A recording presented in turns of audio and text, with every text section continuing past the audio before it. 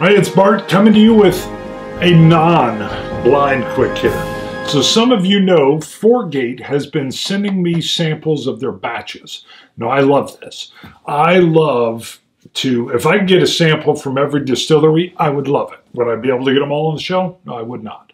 But we do have fans that send us samples, Scott and I, all the time. That's what I use to do blinds. Now, what I like about this is Forgate is on their batch 7. This is called River Kelvin Rye. Now they say this is 95.5 from Indiana. That means MGP, and I love their 95.5. When that's used, so a lot of places will source that because it is so very good. Now they've got an interesting thing, and then I'm going to try this on here. They're releasing this. And it's got a, they say SRP, MSRP is what I'm used to, but for $174.99. But they're releasing it at 113.2 proof, which is their full barrel proof. There's going to be 1,400 plus some bottles.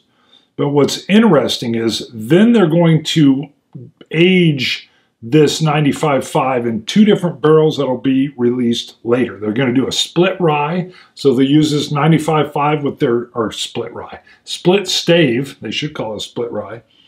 That'll be around the holiday season, and then the one I'm really looking forward to is they're going to do a second one, or with the second batch finished in ruby port rum casks, and that'll be a 2021 release. So this is a very strong 56.6 ABV, which makes it 113.2 proof. So we're going to sample this. I've got my other Forgates down there. So, and that's a lot of bottles. I thought Forgate didn't usually get that many bottles out, but if you're sourcing from MGP, maybe you can get a hold of some better quantity.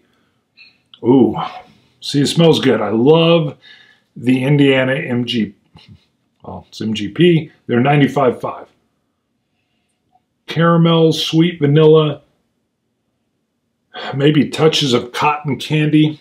Wow, a little salivation, sorry. Ooh. You got to watch your nose coming in. It's a little hot. I think I'll have a little water. We'll see what we can do here.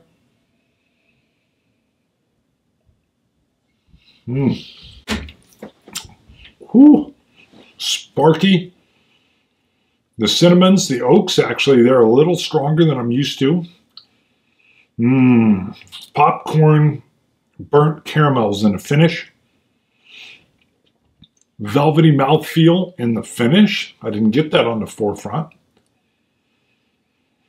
And that buttered popcorn is the lingering. Still lingering. Ooh, that's nice. Touches of coconut. Wow, there's a whole lot in the finish here. A lot of times I won't get a lot of things in the finish on a rye. You'll get a peppery punch, which I didn't necessarily get here. Ooh, that's still there. Wow, isn't that interesting? All right, we're just going to do a little bit from the cap. All right, and I slurp some everywhere else. Okay, let's see here. So we've tried it neat.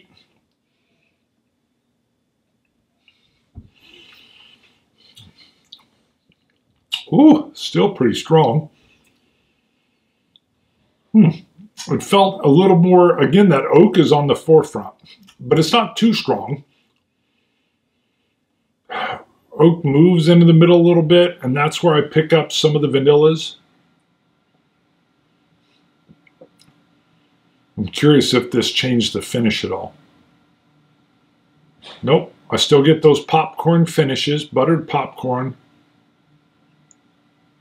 Maybe even a little bit of caramel corn. So here's what's interesting. I feel like I had a longer finish neat. And my phone's going wild. Hold on. I don't know who called, but I missed it.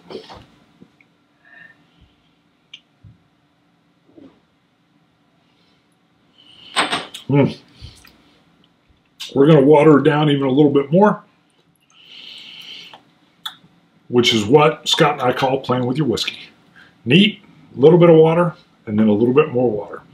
Now, if you're wondering, a lot of professional tasters will sometimes bring that proof down to even 30% ABV, so, or even lower, just trying to tease things out. So don't ever be afraid to do that. You're probably not going to want to sip it at that all the time. One of the shortcuts I like to do with that, especially in the warmer months, throw in an ice cube, and it kind of transitions that way, you know, as you're sipping it anyway, which is kind of a nice way of doing it. And then you kind of know, where did you like it? I've even been known to pop a cube out when it's about half done, where I'm like, oop, that's perfect.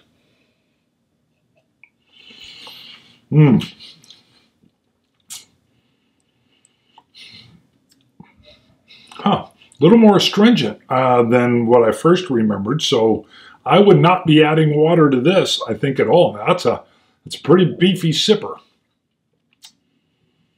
The caramels, the buttered popcorns are still there in the finish, but I definitely like this one. Neat. I love 95.5 rye from Indiana. Even at that, the only probably kicker here, but hey, they've been selling out of their bottles. But cask strength is always nice, $174.99. A little bit out of my price range, but hey, if you ever want to send me a big one instead of a little one, I would take it. So, 4-Gate Whiskey Company, sample only.